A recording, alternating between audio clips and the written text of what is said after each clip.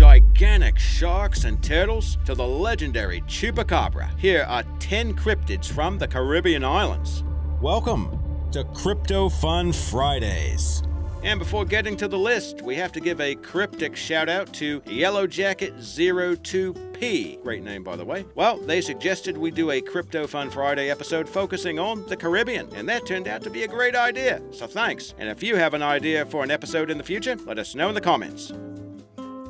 Number 10. Caribbean monk seal. This species of seal was native to Caribbean waters and was sometimes called the sea wolf. They were said to grow to nearly 8 feet long and weigh nearly 600 pounds. Starting in the 15th century, fishermen began to overhunt the animals for the oil, and overfishing led to the diminishing of the food sources. That, along with a bold, inquisitive nature, led to their demise. The last confirmed sighting of the Caribbean monk seal occurred in 1952 between Jamaica and Nicaragua. Several expeditions searched for surviving specimens, but the animal was officially declared extinct in 2008. But in Haiti and Jamaica, fishermen and divers still claim to see the animal, but no evidence of the seal's continued existence has yet been found.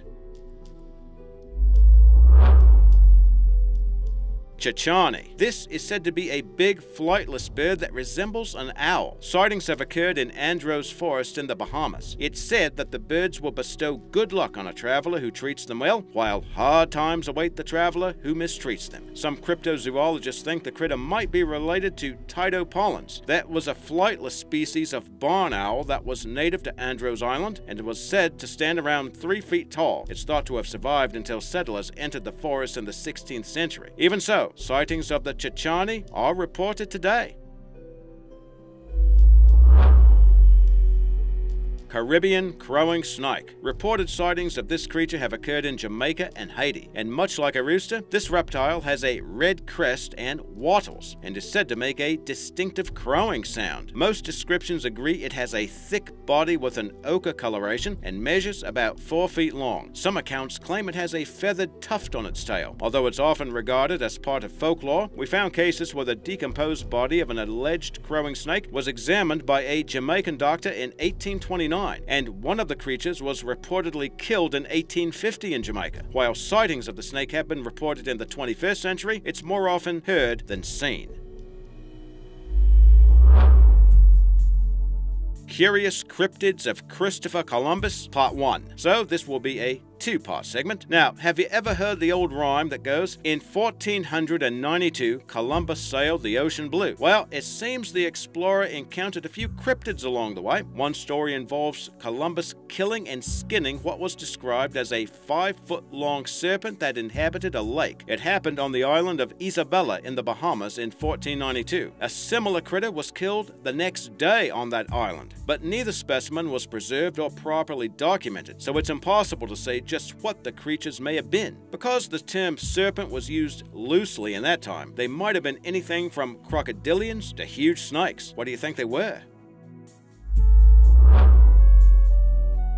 The Beast of Cojimar. The village of Koe-hee-marr in Cuba might be best known as a place Ernest Hemingway once called home, but it's also known for having huge sharks that terrorized local fishermen. In 1945, a group of Cuban fishermen encountered an enormous great white shark. By some accounts, it measured some 24 feet long and weighed more than 7,000 pounds. When the shark took the bait, the fishermen attempted to capture it, but the huge shark went on the offensive and attacked the boat, destroying the keel. It circled the vessel and then made another rush toward it, but this time the fishermen were able to harpoon it, and after a lengthy struggle, they brought it to shore. The animal might have been the largest great white shark ever documented, but its size was never officially verified. Reports of even larger sharks have been reported in Cuban waters, some of which are said to exceed 30 feet. Curious Cryptids of Christopher Columbus, Part 2. In 1494, Columbus was sailing in the Caribbean when, along the east coast of Hispaniola, he reportedly saw what appeared to be a huge turtle that was the size of a whale. It had fins on its side and a long tail, and was apparently keeping its enormous head out of the water as it swam along. Large sea turtles like the loggerhead are not uncommon in waters of the Dominican Republic. These turtles get the name for their unusually large heads and have reportedly weighed up to 1,000 pounds and measured more than 9 feet long. That's big for a turtle, but not nearly the size of a whale. Any thoughts about this one? Lusca. This is said to be a man-eating aquatic monster that is found in the region of Andros, an island in the Bahamas. Andros is known for its vertical underwater sinkholes, or blue holes, and for a meandering system of caves in the region. The Lusca is said to lurk within those network of caves. It's described as a bizarre hybrid of octopus and shark, although other accounts describe it as a kind of eel-squid hybrid. Before it attacks, the water will start to furiously bubble and roil, and the monster will suck the victims into the water and feed upon them in the deep caves. Disappearances of swimmers and underwater cave divers have been blamed upon the creatures. Survivors of purported attacks say they were grabbed by huge tentacles and are said to have welts on the bodies that are similar to those left by suckers. Reports have indicated the creatures can grow up to 200 feet long. Mermaids. Mermaids are some of the best-known cryptids, normally described as humanoid creatures with a lower body resembling a fishtail. They've been reported in Caribbean waters many times. We found stories of the English explorer John Smith encountering the creatures in this region in the 17th century. Smith described the mermaids he saw as having long green hair and being quite attractive. Pirates of the Caribbean like Blackbeard are said to have encountered mermaids several times when they weren't busy looting and plundering. He considered the creatures bad luck and always steered clear of waters where they were thought to exist. And even a friend, Christopher Columbus, who seems to be taking over this list, he's said to have spotted mermaids in 1493. Unlike John Smith, though, Columbus said these creatures were uneasy on the eyes.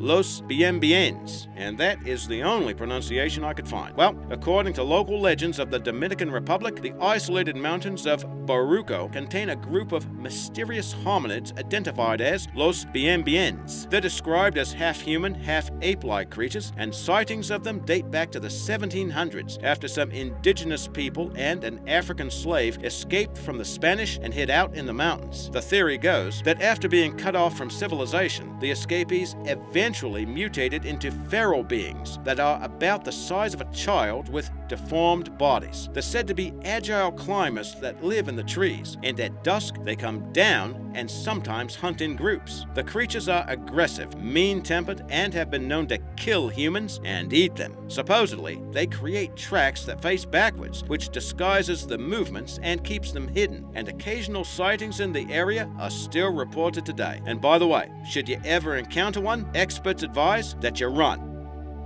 And before getting to the #1 Caribbean cryptid, here are a few honorable mentions. Now this one is very similar to the Lusca. Although it doesn't hole up in caves, it roams the deeper waters of the Bahamas. It's been called a giant scuttle, and scuttle being a regional term for octopus. It's been described by pearl divers and swimmers as an enormous version of that critter, Siguapa. Now accounts of male or female hominid creatures with dark blue skin and long manes of hair have been reported in the mountains of the Dominican Republic. They're called the Siguapa. Said to emerge at night, they have feet that are positioned backwards, and that way the footprints never give away which direction they're headed. And that sounds kind of similar to the Bien.